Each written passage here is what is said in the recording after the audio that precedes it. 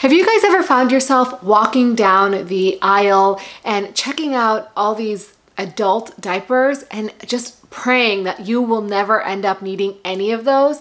Well, today I'm going to tell you 5 things that you should stop doing right now that can help improve your bladder health. And stick around till the end because the last one is the most surprising.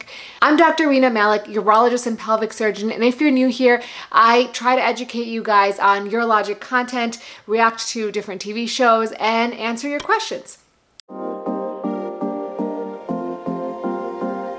Number 1, stop urinating just in case. So I know that as we grew up, our parents always made us go to the bathroom before we got in a long car ride, just in case. And this actually has a term. This is called convenience voiding, or voiding without the sensation that you need to urinate. And is this really damaging? Well, once in a while, it's probably not a big deal. But if you continually void just in case, meaning go to the bathroom just in case, your bladder will be signaling to your brain that you should start taking that volume of urine as meaning you're full, even though you're not really full. And so your brain will start interpreting lower volumes of bladder filling as being full and making you go to the bathroom more often. But are there any studies that really talk about this? Well, there was one study done in Australia where they had a questionnaire and gave it to college-age students between the ages of 16 and 35. And they asked them about their urinary habits as well as their fluid intake, or what they drank. And it's important to notice that in this age group, it is not normal to wake up at night to urinate. It is considered abnormal if you wake up to urinate even one time at night. So what they found in this group was that those participants who admitted to convenience voiding, or voiding just in case, were 2.3 times more likely to wake up at night to urinate. Now, we can't definitively say that voiding just in case caused the waking up at night, but it is a sign that this may be concerning for urinary problems down the road. So if you need to urinate before a long car ride once in a while, that's okay, but don't make a habit of it. Number 2, quit smoking. So a lot of people don't know that smoking increases your risk of bladder cancer by 3 times. 3 times. And why exactly is that? Well, there are 7,000 chemicals in tobacco and tobacco smoke. Of those, 70 are known to cause cancer. And when you smoke, these chemicals are released into the bloodstream.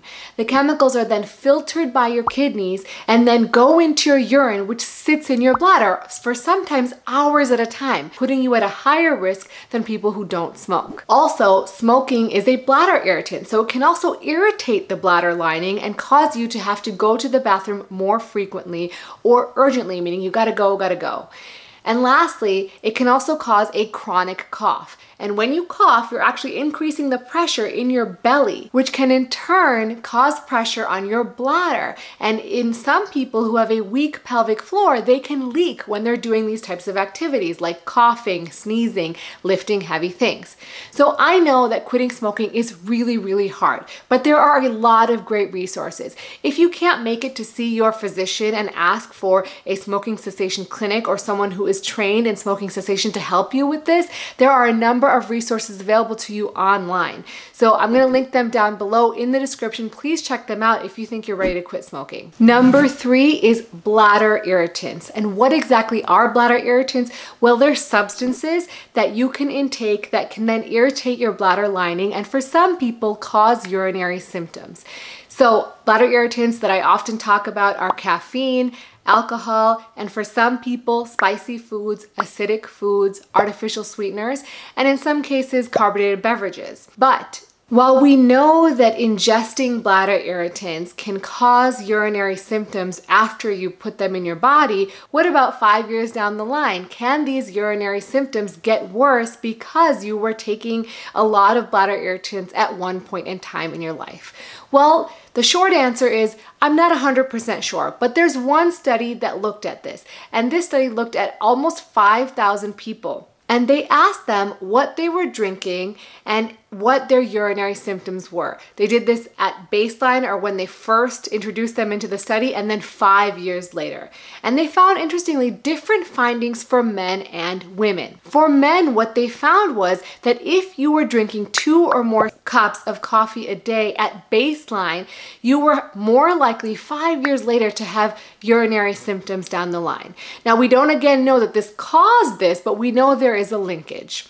Interestingly, in men, ingesting citrus juices was actually protective of having urinary symptoms. The thought behind this is that perhaps citrus juices have an anti-inflammatory or antioxidant effect, which is protective in the prostate area. And so that can actually improve your urinary symptoms down the line. For women, interestingly, we did not find that drinking coffee at baseline changed their urinary symptoms 5 years later. But women who increased their caffeine intake over that period of time were more likely to have urinary symptoms, specifically urinary urgency, or the sudden desire to go to the bathroom that you can't delay. They also found similar findings for soda, as well as diet caffeinated soda, being linked with worse urinary symptoms. Number 4, stop dehydrating yourself so that you pee less often. And the reason for this is that when you drink less fluid, your urine gets more concentrated. So when you look in the toilet, you'll see that your urine